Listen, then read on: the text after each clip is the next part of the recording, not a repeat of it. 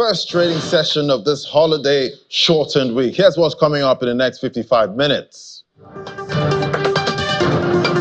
More hope for the Naira as the Central Bank of Nigeria is set to sell $10,000 each to BDCs at 1,101 Naira per dollar.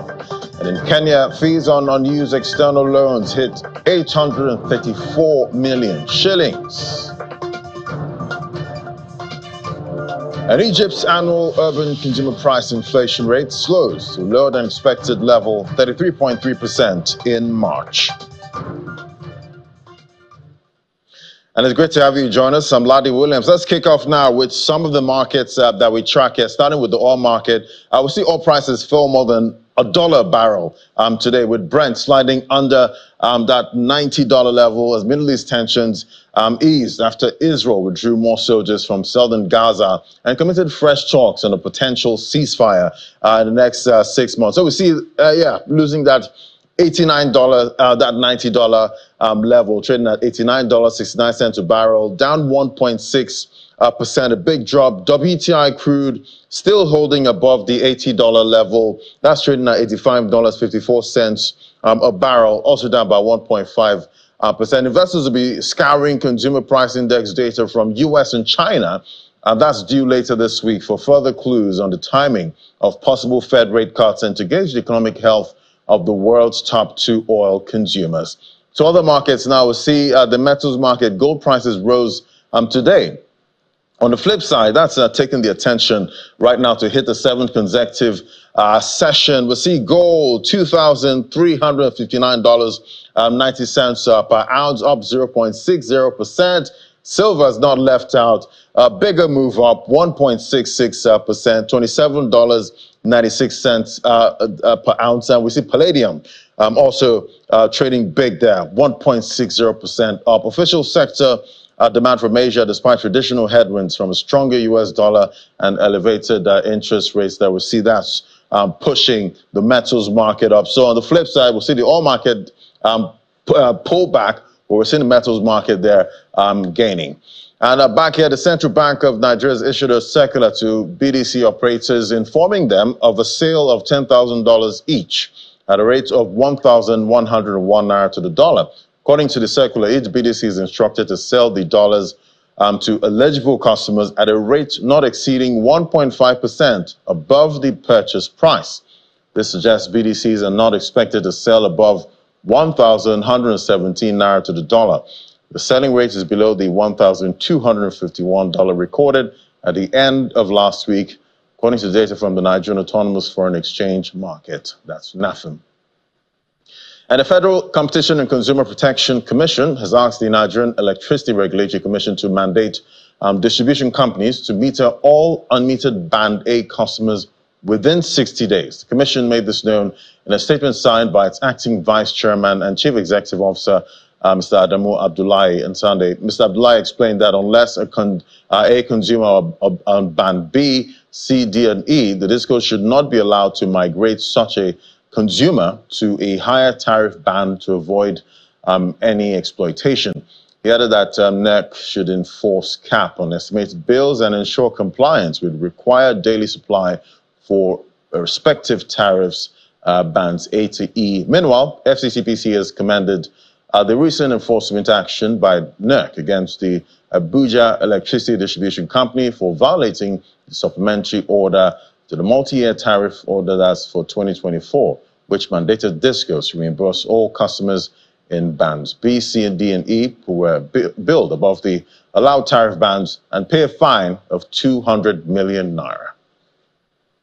Well, dealing with over 18.6 billion people whom the World Food Programme have said are food insecure in Nigeria requires innovative techniques. And one of such is, according to MD/CEO Big Farms Concept, Mr. Adebowale Onofowara of hydroponics.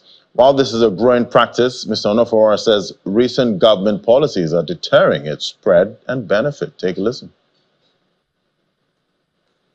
Government support had not been there at the initial stage. But over the time, I think a number of few things are coming. But there is this problem of policy somersault. Sometimes in 2017, there was a policy that says when you import greenhouses into Nigeria, it comes at zero duty. By 2020, somebody changed that. We had a meeting with the director of horticulture sometimes last year with the Otiraya, and it was like, he was also shocked to see that somebody had changed that singular policy, that you now have to pay. Now, in many climes, go to China, go to some other countries, farmers are supported by simple policy subsidies like that. You import greenhouses, you don't get to pay duty for it, so that it comes cheap and people can set up. And these are some of the ways I think government can support. Look at fertilizers. Sometimes in 2017, 2018, there's a particular fertilizer called calcium nitrate. These are soluble fertilizers. They are high-end fertilizers. They are what we use in the greenhouse. A bag of calcium nitrate as of 2018 was 8,005. As I talk to you now, that same bag of calcium nitrate is 55, 60,000. A bag of potassium nitrate in 2018 was 9,000 naira. Today is 85,000. Now, what led to this? There was a change in the policy that, oh, these fertilizers are being used for bomb manufacturing and all that. Some said fertilizers are being manufactured in Nigeria. But these are not the type of fertilizers you manufacture in Nigeria. Well, in the first quarter of 2024, the Monetary Policy Committee of the Central Bank of Nigeria has increased interest rates by 600 basis points already in a bid to tame inflation and stabilize the FX market. But let's gauge the expected impact on home development and ownership in 2024. Joining us for that conversation now is Tunde Balogun. He's the CEO of Small. Join us right here in the studio. Great to have you. Thank you for having me, Ladi. Yeah, so quite big jump there, big hikes we've seen for interest rates. And, globally, we did see interest rates actually go up, and we see how that impacted the mortgage markets in more developed economies. And now we're seeing their inflation starting to, hit their targets. That's the central banks in, most of those countries. But we know the interest rates are still quite high. But investors are expecting some kind of rate cut, in 2024. But back here in Nigeria, we're not really looking at rate cuts at this time because inflation is still very, very high. So talk to me about, paint a picture of how this is, the interest rates we've seen, this hikes now, how is impacting growth, the real estate sector currently? I mean, it's interesting because when you look at the economy of Nigeria or any part of the world, real estate is supposed to be a force, a major player, right. And that's why in most developed parts of the world, real estate is one of the top 3 contributors to the GDP. But we don't have that in Nigeria. It has never been that. And when you now think of the times that we are in, where the economic challenges are higher, you now begin to question that when are we going to get there as Nigeria, right? But one of the primary challenge that exists in the real estate market today is for most developers, they usually don't know what their start cost is and what their finish cost is. It will be a better situation if developers now, if they get into project or construction and they know this is what I'm starting with and this is what my project cost is going to be at the end of it, right? But when you have a situation where the cost of funds, there is increase in rates in terms of loans they've taken from banks, MPR is going up, the banks are coming back to them and saying that, oh, this rate has to go up as well. Then it begins to affect the cost of the finished product, which is the property itself. And that's why you see a lot of developers get into trouble because they've taken loans, rate has gone up, and they are struggling with the project. And they have to go back to the people that bought the project, even if they had sold at off plan, to say, oh, we need to adjust price. And these people also, the consumers or the buyers, they also don't want to give in to that. So you have a situation whereby, oh, it's either the project is abandoned, bank is on the developer's case to get back their money. And if it's a mortgage company that is providing a loan to the mortgage bank in Nigeria, even the way they are structured, you look at how they provide mortgages, right? A lot of them don't want to engage in traditional mortgage. They are set up as mortgage bank, but when you look at the core of the business they are doing, they are not really doing mortgage. Mortgage is only about 5-10% of their books.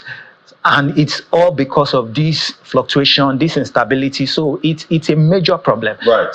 And when I look at, property prices, at this time, I believe somebody that was that entered a coma, say maybe 5 years ago or so, and wakes up today to see the current prices, of properties in Nigeria. Because I remember a time, you could get a detached house in, say, Chevron for about 60 million.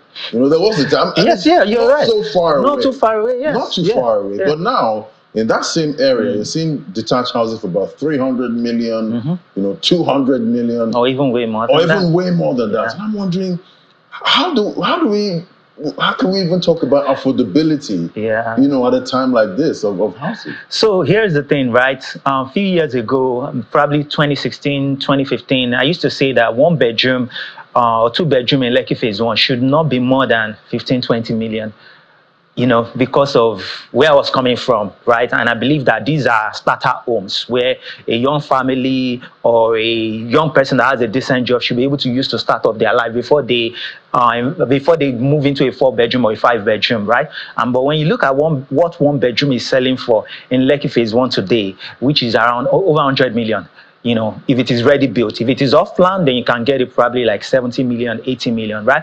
Then I used to say like, it's ridiculous why we are selling 1 bedroom for like 30 million. But because I've now been a player in the space in Nigeria for the past few years, I've now understood and seen what the challenges are, right? It's very easy to blame developers and say that, oh, how come price was like 60 million in VGC and now it's 300 million. But when you look at the dynamics, the factors, that's when you really understand the problem, right? One of the problems in Nigeria, and I continue to say this, is the biggest problem we have is distrust. And that distrust creates a lot of things. It fuels greed and it fuels bad governance as well, right? Before it will be greed that fuels distrust, right? But when distrust now becomes the norm, it now begins to, so someone that has integrity, someone that is not greedy, when you look at the societal norm and factors, then you question yourself that, does it make sense for me to have integrity in this country? Does it make sense for me not to be greedy in this country? And I'll tell you I'm going with this point, right? I know a lot of people that once they earn their salary, they immediately change it to dollars. Before they even start spending, right? When you look at, you'll be like, are these people not patriotic about Nigeria? Are they not patriotic Nigerians, right? It's not because of that. It's because by the time they look at the realities of things, right, and what is going to cause them to do certain things, they realize that they will be at disadvantage if they keep their naira. But then one of the things that is happening right now is what the current government is doing. I think what we should do as citizens is we can build on it. There has been a lot of distrust from government between ourselves, but I think we're heading the right direction now, and the citizens have a role to play as well. And the role we need to play is whereby we begin to, I'll give another example. A typical real estate transaction, right? You've signed an agreement. This is the price of the property. Then the developer comes back to you and say, oh, because of things that has gone up and all of that, right? I can't sell at this price anymore. Let's reevaluate the price, and the buyer is telling you, no, I can't do that, right? But now dollar is coming down, right? So it means that naira is gaining, right? So what then should happen? It also means that costs should go down, right? But because there's something called replacement cost, a developer will tell you that for me to replace, even if I sell this property at a certain price, for me to be able to go back to market and buy it, there's a replacement cost. Therefore, I cannot buy it at the same price I bought it when I was building the old projects, right? So one of the advice I will give to developers is that instead of you going back to sellers, right, to say, oh, I need to review my price, evaluate my price, right, it should start from your agreement. And the type of purchase agreement you sign should say that should the economy go or cost go beyond a certain price point, then we can come back to the table and review things. We typically don't want that. But by so doing, your integrity, you might have 100 buyers that want to buy from you, and only 10 are able to buy from you based on that policy that you've put in your agreement, right? But you're able to keep your integrity rather than someone saying that, oh, I don't want to pay the new price, and the developers on the other side also say, oh, I'm not building anymore because you don't want to pay the new price, right? And then project comes to a standstill, right, which is what you see everywhere. So we have a role to play as citizens in how we engage each other, and that's what you see in marketplace as well, where everybody is saying that, oh, but dollar is going, things are changing now. Why has prices not changed, right? that greed element is where we need to interpret the reality of the economy into how we price products as well. Where a market person knows that, oh, things are now changing in the market. I need to reprice to establish or to reflect the current market price, rather than trying to hold on to it and be greedy and saying that, oh, I want to make as much money as possible. That is my take on the whole economy as a whole, whether from the government or also the citizen side. We all need to play our part in order to drive things forward in this country. When you are patriotic and you are changing your money to dollars and all of that, you need to tell yourself, how is that benefiting my country? I can't be patriotic. I understand my economic realities, but at the same time, if me using Naira to buy dollars just for me to keep and save is not helping this country, then where does my patriotism come to play? Whoever is doing that, at this time is definitely they're at a loss, right now. Yes. So I guess betting against the Naira is quite risky, right now, at this time with what we're seeing with the interventions, by the central bank. But looking at, it just seems like you can't throw the word affordability, around at this time, the way things look. But what do you think are the solutions, right now to make homes within reach, for the average Nigerian, at this time, even though we see inflation and the currency is strengthening, though, but still quite devalued, according to some people? I think everything starts with goodwill from the government. Strong policy needs to come into place, and then enforcement of those policy also needs to come to play.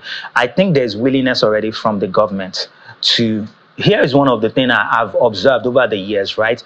That Nigeria's situation, it won't take angel dropping down to come and solve our problem, or people that have angelic heart to come and solve our problem. It's going to be a progression, and the progression I see is what I've seen in a lot of Asian countries, where you have people that come to power, even though they are going to use the power to benefit themselves, but they are also going to do the work.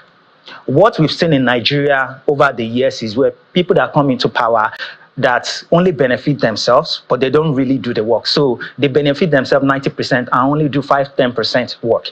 But what is going to happen is, which I am seeing with this government, is where they might benefit themselves, they might surround themselves with people that will benefit themselves, but I think there's willingness to see a change and to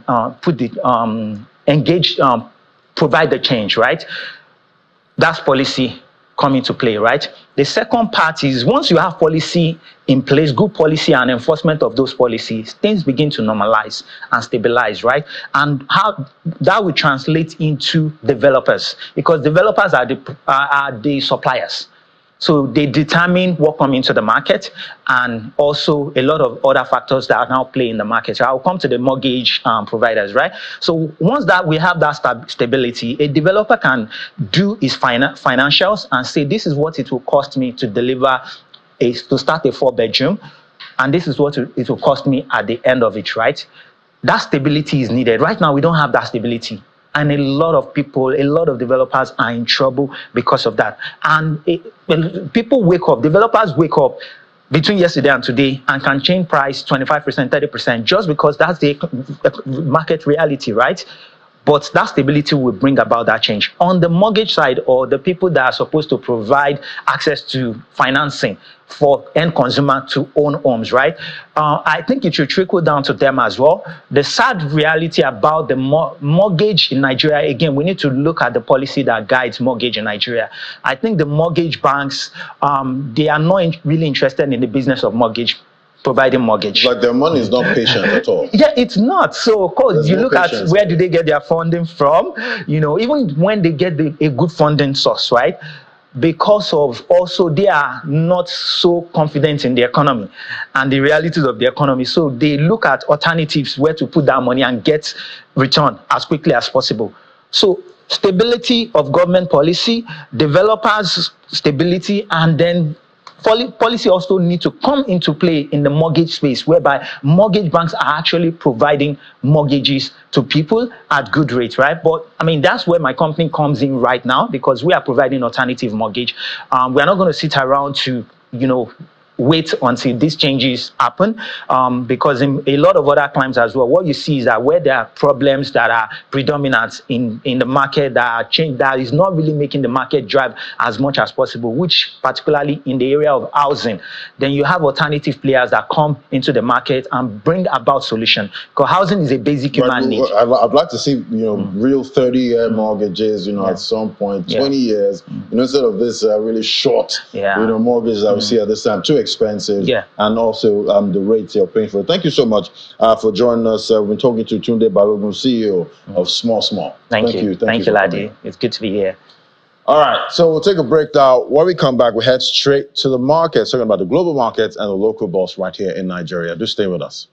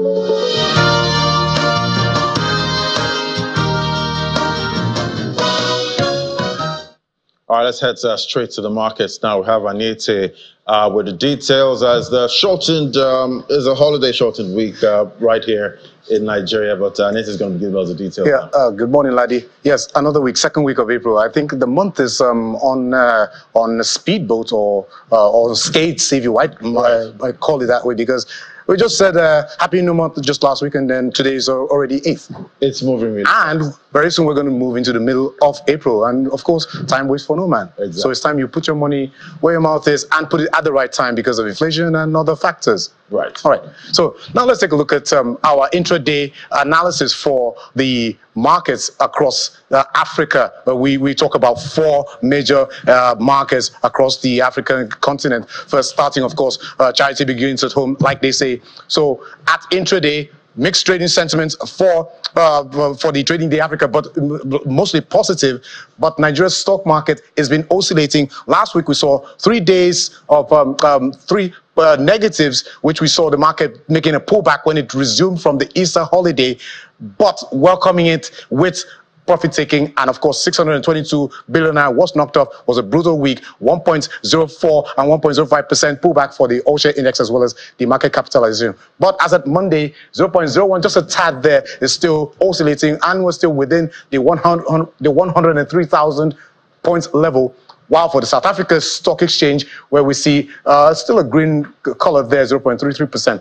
On the other side of the African continent's market, we see Egypt also more than a 0.5% in the green territory, while Kenya Stock Exchange closed Friday down 0.06%. Now let's talk about money this time, and we talk about the supernatural currency, the dollar. What we see trading on the FMDQ market, it closed as at Friday, April the 5th. It closed down by more than 52%, 52.88% at about $918.15 million, all traded across the FX spot, the forwards, and the FX derivatives market. So that was why the market had a pullback, and not to mention that the country's forex reserve, as of last week, made some pullback All thanks to the central bank's intervention at the foreign exchange market. Now, so talking currency, Nigeria's dollar, the naira, has been making some gains all the way from the 1,700 level. Is still making strong gains. We can see the impact of the central bank's intervention at the money market, at the country's foreign exchange market, where we see 7.56% week on week performance for the market, previously at about 1,367 naira one kobo, to, as of last week, Friday, 1,270.87 kobo. Now we heard the latest news, which Ladi just mentioned a couple of minutes ago, that the central bank is selling the dollar to the naira. They started selling the naira against the dollar at about 1,101 naira against the dollar, but we'll be having, I guess, to talk more about that. But before we get there, let's take a look at what we're to expect within this week. First of all, the markets will be on holiday for the Muslim Eid holiday. They call it the Eid al-Fitr, where we'll be seeing April 9th and 10th will be a public holiday, so no trading for the financial markets, for the capital market, for the fixed income market. So traders will be on holiday. And then on Thursday, initially supposed to be on Wednesday, we'll be having the central bank roll over more than 56 billion naira worth of maturities. That's for the treasury bills market. So it's called the NTB, the PMA. So they'll be having that on Thursday, the 11th, with about 149 billion naira worth of maturities on offer. At the same time, money market, the overnight rate is expected to continue to rise on possible net issuance from the Thursdays. Well, it was initially supposed to be on Wednesday, but this time it will be on Thursday. On the other side of what to expect on the market, we still see that for the bonds market, the players are expected to reshuffle their portfolio in anticipation of the PMA, with increased supply expected, and as sequel to last week, where we see the Debt Management Office release the bonds calendar for the second quarter. Of course, they mentioned that about 1.18 trillion is what they expect that they will be, they're targeting to raise from the bond issuance. And then for the treasury bills market, we expect that the yields will increase further amid anticipation of tight liquidity conditions. Now, for the final ones, we see that for the equities market, I mentioned that last week we saw kind of a choppy session. We had so many profit taking. Of course, at the same time, we also saw portfolio rebalancing, which is why the market was in the red, because already they're anticipating that the first quarter results will begin to trickle in. So investors are already making their portfolio rebalancing ahead of the first quarter results by some companies. Now, let's talk more about the fixed income markets. And we have our guest analyst with us here, Senator Audu, fixed income trader at Access Bank, for details of the Naira-dollar exchange parity. Thank you for joining us, Senator. Thanks for having me, Anita. Okay, yeah, Senator, now I'm sure you've heard about this story. There's more of a developing story. Official statement from the central bank says they're selling to BDCs the dollar, $10,000 to each BDCs at below the market rate of about 1,101 naira against the dollar. So how is this impacting the forex market as we speak? Yeah, so as rightly said, a circular communication was released by the CBN this morning, where about 1,588 BDCs will be sold $10,000 each by the CBN. And the rate published for that sale is 1,101 naira. And the BDCs are allowed to sell 1.5% above or below that rate. So the highest rate that can be sold is about 1,117 naira. So this just lends credence to the CBN's drive to, of course, stabilize exchange rates across all markets. So we had expected this. That rate was at 1,200 levels. Today's sale is at 1,100 levels. So we have seen, with regards to reaction in the official market, we've seen market players mostly remain relaxed and calm. We've seen a steady decline in rates from Friday's levels of 1,255 naira in the NIFEX market. We've seen a steady decline in that rate. Concluding today, we'll see where rates close, but we do expect a steady appreciation from those rates in the official market. So we are seeing some of those moves in the unofficial market, or the BDCs, the authorized dealers, filter into the NIFEM, as the Nigerian Autonomous Foreign Exchange Market. Okay, so talking about the NAFEM and also the NAFEX, where we see the Naira making some strong gains now, my question is, how sustainable do you think this firming or strengthening of the Naira will continue? Are we going to see the Naira fall even below maybe 1,000 in a very short time from now with the CBN's interventions? Is anything to go by? Okay, as the CBN governor has originally said, it's not something the CBN can do alone. It's something that everybody has to put hands together, the fiscal side, as well as the institutions and individuals in the country to make this happen. The CBN on their own part, they sustain these interventions. We've seen a steady decline of rates from very high levels to these welcome levels that we are seeing in the market. With regards to feelers that we are getting from our international and local counterparties, there's the sense that people are pleased, parties are pleased with the decline in rates. With regards to how sustainable it is, we do believe that with the confidence that the CBN is inspiring, we will see support from FDIs and FPIs coming to our markets. The CBN and DMO have also sustained interest rates to make these rates attractive to these international counterparties. So on the CBN side, they are doing as well as they can, and we are seeing contributions as well from foreign portfolio investors as well as foreign direct investors.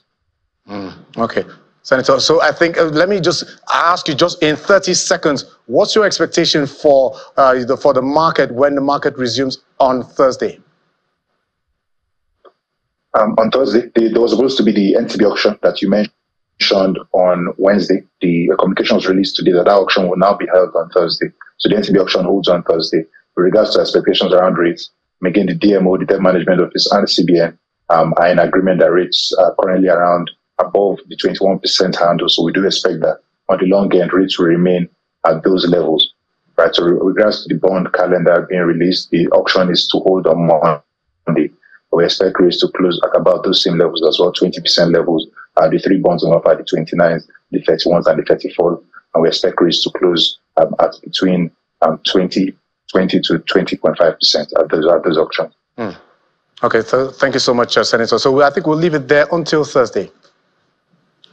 That was Senator Audu, Forex and Fixed Income Dealer at Access Bank, with details of the fixed income market.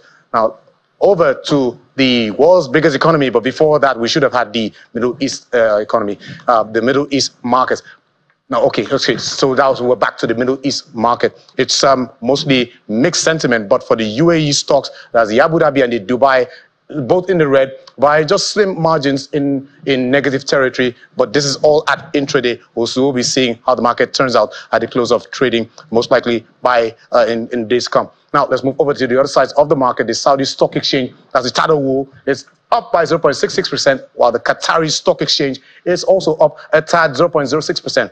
Now, back to the U.S. market, where we see mostly higher is coming from the last week. We saw most of the choppy session, but Friday's trading came in rather in the positive terrain because, of course, the March inflation, the March employment number came in stronger at about 303,000. So investors were reacting positively to that, and that's why you see the markets, the Dow Jones Industrial Average, in almost not too far away from the 1%, while the S&P 500 more than 1%, 1.1%, and the Nasdaq, the tech index for the U.S. market, 1.24%. Now, of course, investors they will be expecting that the March consumer price index will be released on Wednesday, so their eyes out for that, as well as so many other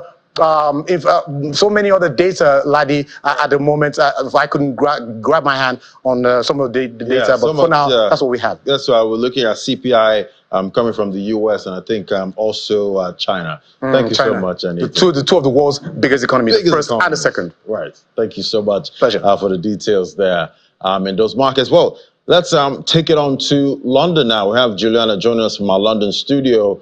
Great to have you, Juliana. Happy New Week. So we've seen eBay has dropped fees for the sale of second-hand clothing on its platform. I guess that's good news.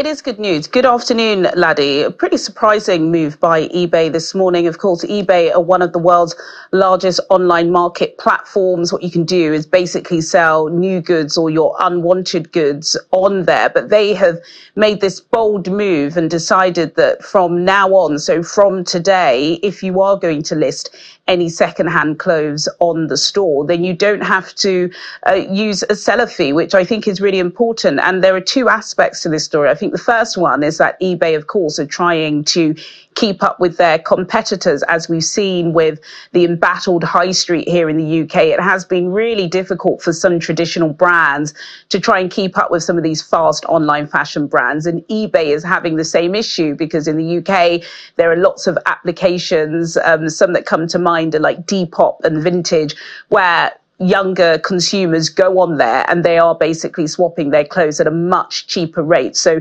eBay have decided if they want to become and maintain the attraction, then they are going to have to compete, and removing this fee is one of those ways. But the other is the environment and the fact that the fashion industry, as we know, I believe every year it contributes about 10% to carbon emissions, not great. And we know that billions of pounds worth of unwanted clothes are basically sitting, if not in somebody's wardrobe, mine being one of them, then certainly on landfills. And it is becoming a major issue. So I think the brand are trying their best to encourage people to put their stuff online rather than put it in bins, because again, all it does is affect the environment, not in a great way. So if you've got any unwanted ties or shirts, Laddie, send them across and I'll put them on eBay for you. Definitely. But I'm using all my ties, at this point. Well, let's talk about... You could get a few naira. You could probably get a few naira. Right. I don't mind, really. I'll just go check my wardrobe at this time.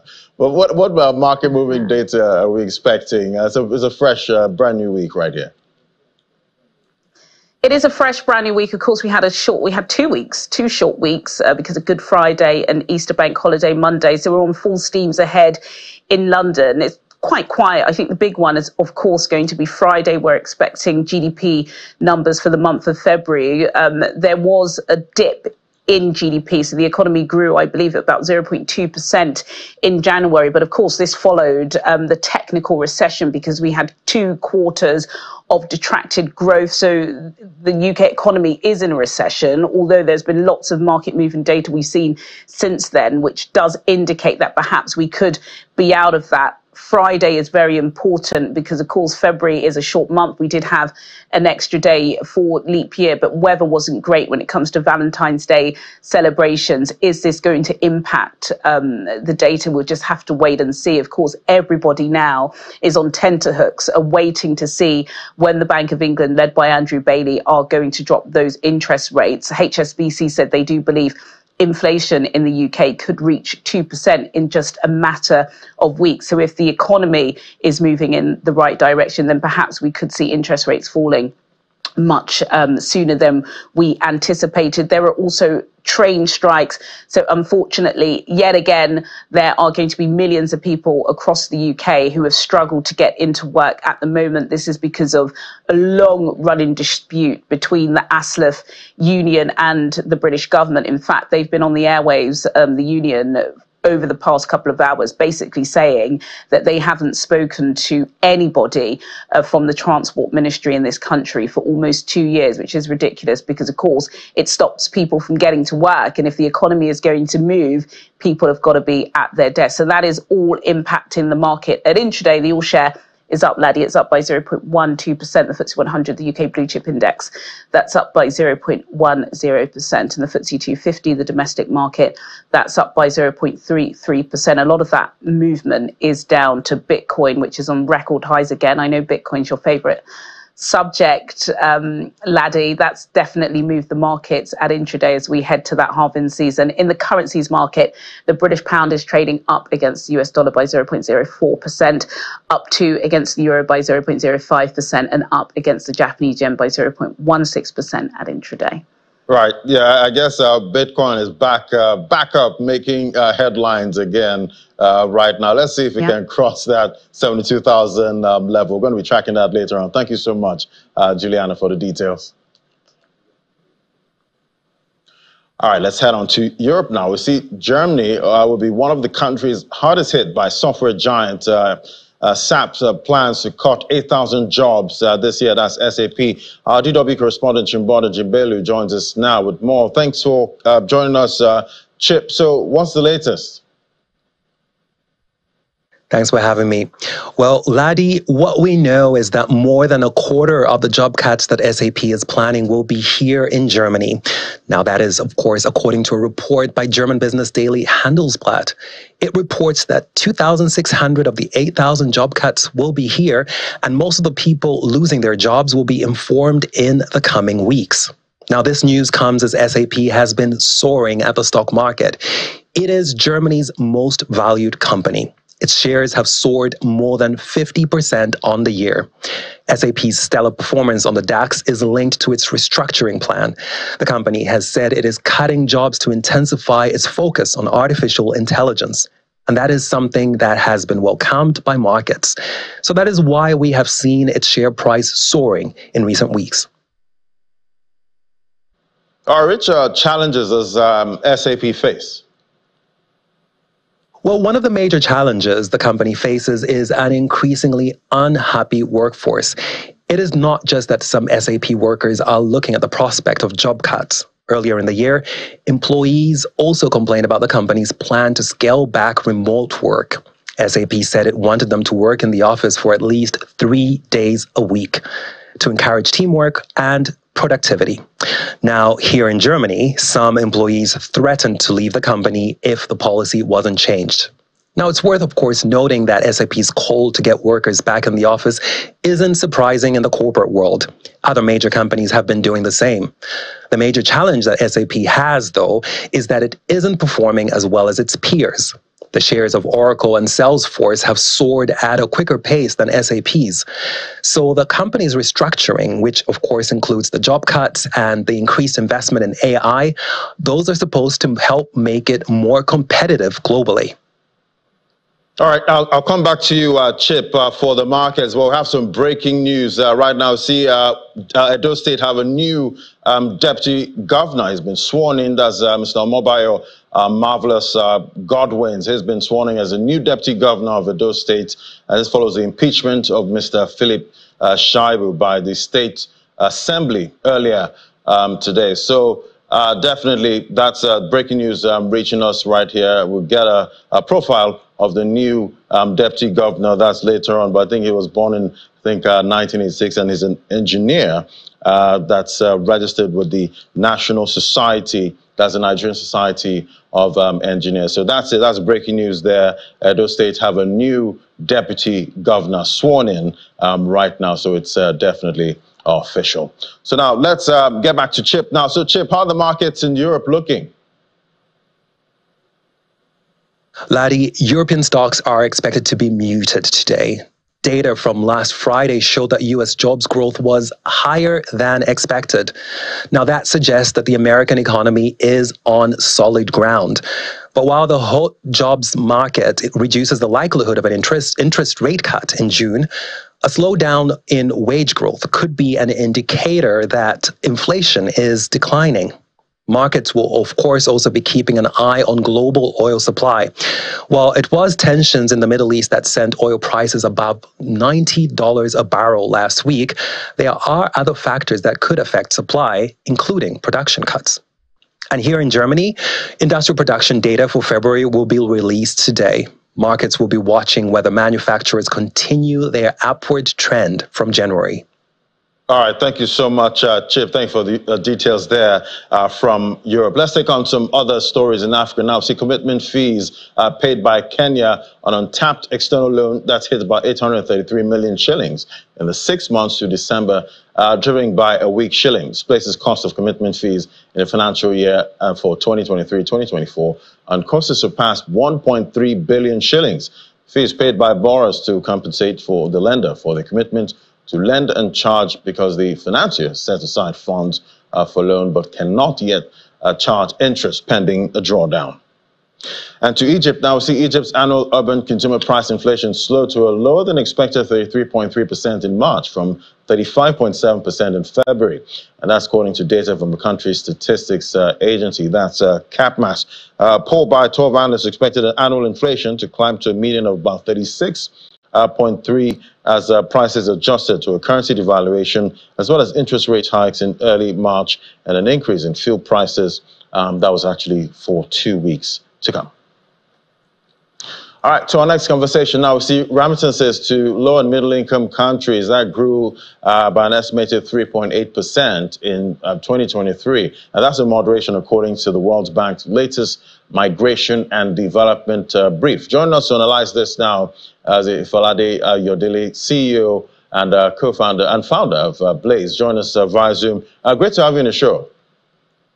Thank you very much. Good to be here, Larry. Fantastic. So paint a picture. How much did Africans in diaspora remit home, and how does it compare to the previous quarters? As per data that we have, the last reported was about $100 billion was remitted back home in Africa. And then these are the ones that went to the formal channels, I'd say. So, and then the expectation is that the informal channels probably accounted for 2x that. So that's how it has been. And then in terms of comparison with previous quarters, what we have seen as per reports is that the compound annual growth rate has been about 12% in the last 3 years. So definitely the response to that is it's been on an upward trend. People are sending money home both via formal and informal means. All right, compared to diasporans outside of Africa, did intra-Africa diaspora find it harder or easier sending money home?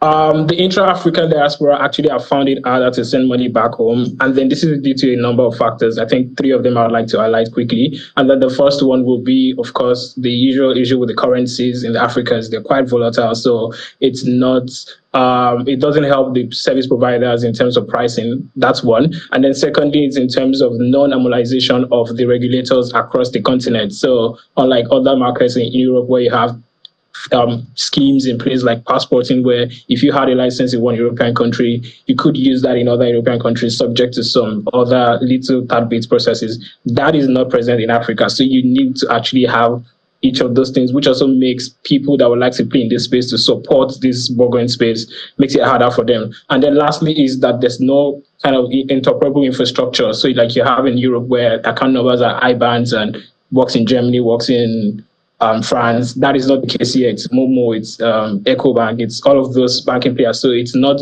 very interoperable. So all of these have accounted for the players to actually now have to mark up their pricing, hence making it difficult for the intra-African remittance space and then Africans in these spaces. And I guess that will be played into cost of actually sending funds home. So how is technology playing into the remittance process? Any new trends to look out for? I think that it is played in 2 ways. First is in the retail space. When I talk about retail space, it's for use cases such as people sending family support, money for family support, cultural and contributions to their families. So in that space, it is really technology has played a role in where mobile money operators now facilitate remittance across markets. That's one. And then secondly, we also started to see players adopt cryptocurrency and the blockchain to facilitate these money movements. And then lastly, we've also seen things which I like to call conversational remittance, where we've seen players start to leverage existing platforms such as WhatsApp, Telegram to facilitate transfers between users or people that would like to remit money. And then on the second leg, which is for, I would say, quite sizable volumes where they're not sending money necessarily for family support, where they're probably doing it for financial obligations back home, investments, asset management. We've seen technology help with things like predictive market analysis for insights in terms of rates and how to go about it. We've also seen it play in places where they're able to schedule payments for times depending on how the market is playing. And then lastly, we've seen it play in terms of the players themselves, how they're able to optimize their operations to support this movement of money across the continent. All right, thank you so much. But before I let you go, what are you expecting for 2024 in terms of remittances? I think it would continue to grow. The contribution of remittance to GDPs of countries is now very very obvious. Some countries, it's contributed to about 14% of the total GDP in Africa. So that is one. And then secondly is that the increased adoption of mobile to mobile remittance, where it's now deemed to be more efficient, faster, and cheaper for people to move money. And then lastly, because of the more intrinsic issues such as Africans, where there seems to be a strong attention of family values and all of that. So people will constantly need to send money home. And then maybe lastly would be that the continent is growing, the young population is growing, so people will constantly move out. As of the last time, it was like 2 million Africans moving out of the continent to other African countries and out of the continent annually. So people. All right. Well, I guess definitely we're trying to. We'll see if Falade was trying to finish there. I'm talking about what to expect for remittances from Diaspora to Africa, but he's expecting it to actually grow. Thank you so much for joining us, Falade Ayodele, CEO and founder at Blaze. All right, so yeah, breaking news again. We see Edo State have a new deputy governor this time, Mr. Omobayo Marvelous Godwin. That's a visual right there of his swearing in. He's been sworn in as the new deputy governor of Edo State, and definitely following the impeachment of Mr. Philip Shaibu by the State Assembly earlier today. So it's official now. Edo State have a new deputy governor in the person of Mobile Marvelous Godwins. Yeah, we see him being sworn in there, and definitely.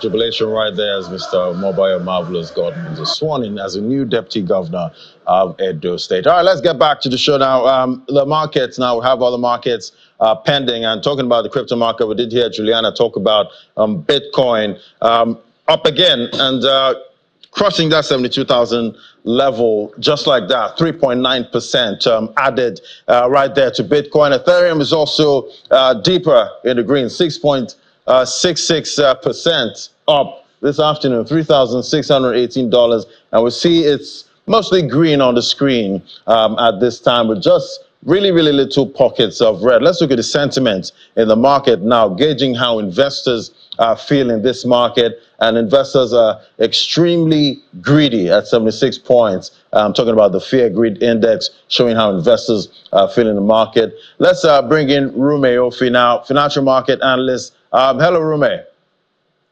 Hello, Adi. Yeah, so quite an interesting jump there by Bitcoin and Ethereum. Last time I checked, it was sub $70,000, but from nowhere, it's over $70,000. What's the driving prices today? I think a lot of traders are anticipating the fact that there are going to be most likely 2 cuts in 2024. So the anticipation is really high. This week is very sensitive to the market as well. CPI, the ECB also is going to be speaking, and bank, and are going to be declaring a lot of their earnings right from Friday. So even with the fact that we still have geopolitical challenges right there, you can see all of that happening and playing out. But the crypto market is ignoring all of that. But the question now is, how long can this be sustainable? Also, something I figured out that is actually going on, the narrative of ETF is cooling down, and also the Bitcoin halving is about 10 days from now. So all of these are actually playing a huge role, quite different from all of the halving, pre-halving season that we usually have, where we have the market dumping 20, 30, 40%. At this time, I don't think the market is actually going through that tradition. So it's giving a lot of confidence. But one of the things I like to see that investors should pay attention in is the fact that we are no longer having all of those double-digit Bitcoin increase. That is, people buying into the Bitcoin ETF. This is week 13. And last week was week 13, and this week is going to be most likely 15. We're most likely going to see that to judge it, because last week, Bitcoin that I bought in through the ETF about 7,000 plus, as against 11, 22, 33, and all of the weeks past. So it's actually going down, but a couple of persons are not paying attention to that. They are just usually carried away with all of the euphoria of the green, and it's worth paying attention to right about now, considering the fact that these things are going to slow down. And after halving, we're also going to see if something else plays out. This is very critical for global economy right now. We can't just say that the market after halving is going to pump, considering the fact that, for me, I think that the US Fed is most likely not going to cut rates. They're going to be data dependent till most likely the end of the year. Now traders are betting on 2 cuts. At some point, they're going to be 1. At some point, it's going to be no cuts thereabouts, depending on what Jerome Powell's rhetoric actually goes. So fingers crossed, everyone is watching. But please, markets are supposed to be reactive. You don't preempt the market so that you don't get your fingers burned. Right, and I'm sure everybody's wondering if the central bankers, that's in the US and maybe the UK and EU, might actually hit their 2% target. But they're not far off. We'll definitely see what plays out. Definitely if rate cuts actually play out in 2024. It's great having your perspective, Rome Ofi. Thank you. All right, so that's how the market is looking today, talking about the crypto market and major markets that we track. But right here in Nigeria, it's a holiday shortened week. That's tomorrow and next tomorrow. So we know definitely the NGX is going to be closed. But that's how markets are looking today. Thank you so much for watching. Remember, you can visit channelstv.com for more updates. You can also watch this again on our YouTube channel. Thank you for watching. I'm Ladi Williams. And from me and the team right here at Channels HQ, it's bye for now.